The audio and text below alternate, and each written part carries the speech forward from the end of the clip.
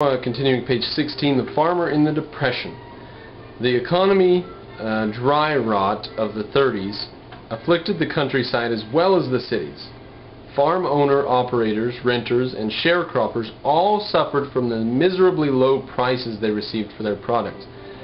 Now remember, if prices are low, they ought to allow farmers to consolidate farms. Some of the farmers go off and do something else, and the farmers who remain ought to have more land, and they ought to mechanize that land so they can produce more goods off of more land for the same farmer.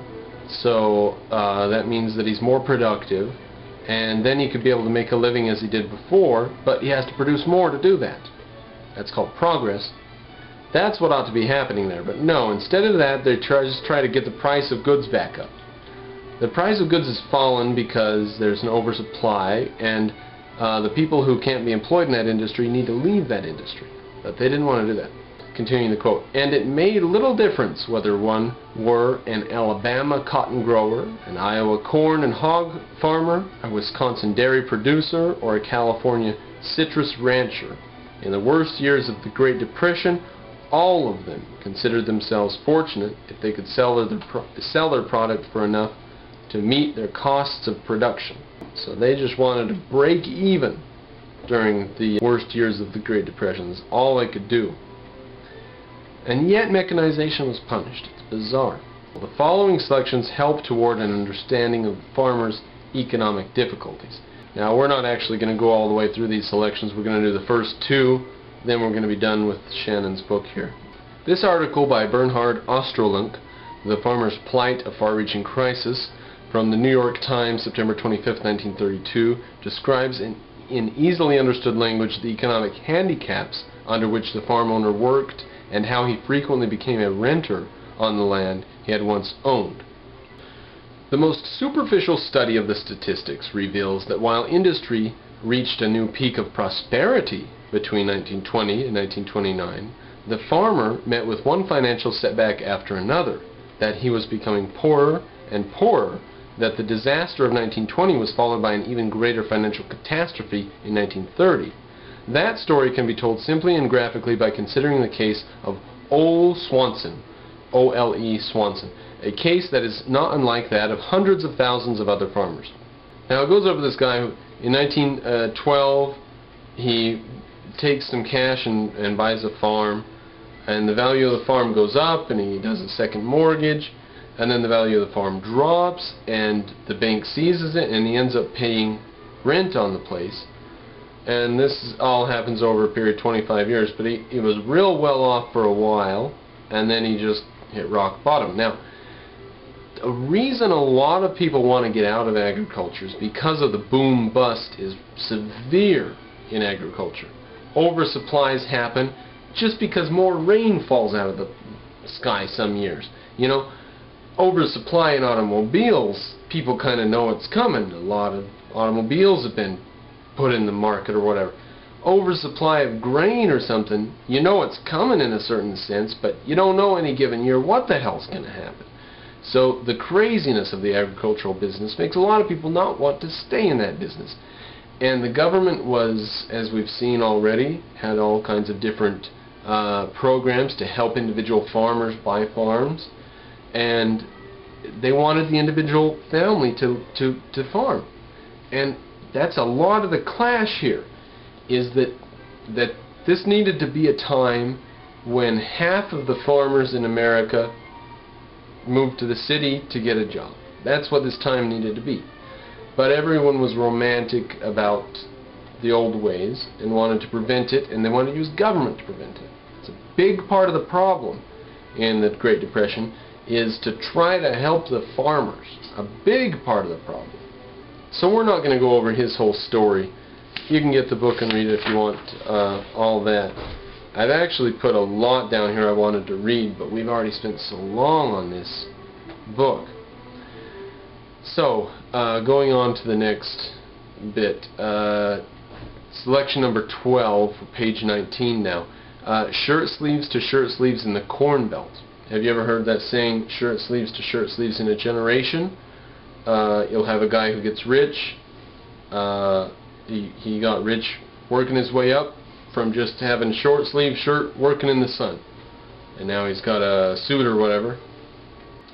He bequeaths all of his money to his children. They spend it all and end up in shirt sleeves before they die. That's how it happened in the 1800s. So far from this idea that someone makes a big fortune and then other people in perpetuity are just rich. Money gets taken away from somebody like that if they don't perform in a free economy. It's only in status societies and caste systems where you can actually get that sort of situation where a person who gets a fortune can guarantee all their heirs for nigh to come a position. That's only in hierarchical statist societies. This article by a conservative lawyer from Mason City, Iowa, describes the impact of the Great Depression upon a rich agricultural community and the decline of farm fortunes. And we start 2 paragraphs down. In the early days of the century, Iowa, along with the rest of the Middle West, enjoyed a gradual conservative increase in the values of farm products and farm real estate. Men who had homesteaded their farms from the government, paying $2.50 to $3 an acre, saw the price of land gradually increase to around $100 an acre. So that's, 30 times your original investment, and thereby built up comfortable fortunes.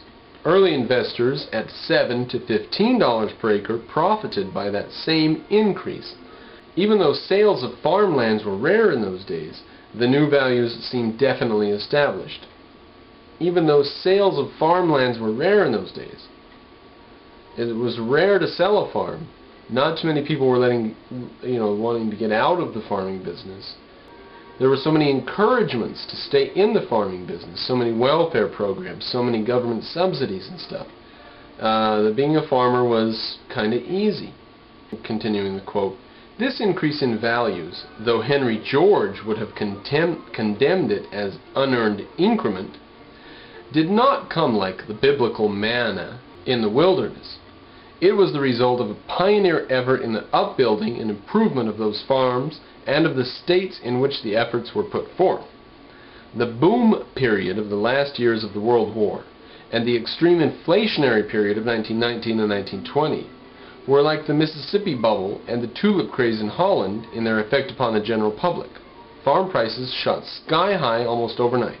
The town barber and the small town merchant bought and sold options until every town square was a real estate exchange. During this period, insurance companies were bidding against one another for the privilege of making loans in Iowa farms at $90 or $100 or $150 an acre. Prices of products were soaring, so they had so much money to loan, they were giving it out at $90 or $100 or $150 an acre. Now, it seems to me that's got to have some effect in the long term. Money was kept cheap, and I think that had some effect, didn't it? So the end of the Great Depression, David Shannon. Now let's quote just a bit to give some more context to the Great Depression. Let's quote a bit from How Capitalism Saved America by Thomas J. DeLorenzo. Just a quick note, I actually I favorited a video interview of him, an hour-long video interview about his book about Lincoln. And all I can get for the reason he hates Lincoln is because a lot of people died in the Civil War. And he thinks that might have been unnecessary and we should have let the Civil War leave, that all that death and destruction wasn't necessary.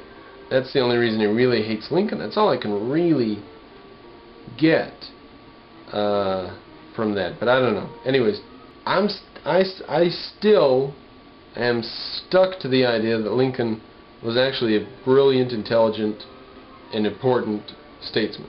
And the libertarian hatred of the man baffles me still. In a section titled The Hyperventionist Herbert Hoover, according to the popular mythology, the 1920s was a decade of laissez-faire, and the excesses of all that economic freedom were the main cause of the Great Depression. President Hoover has caught the lion's share of the blame for his supposedly do-nothing policies. Hoover deserves a share of the blame for the Great Depression, but not because he did nothing. Rather, he did too much. In reality, Hoover was a hyper-interventionist. Not only did he intervene a hell of a lot.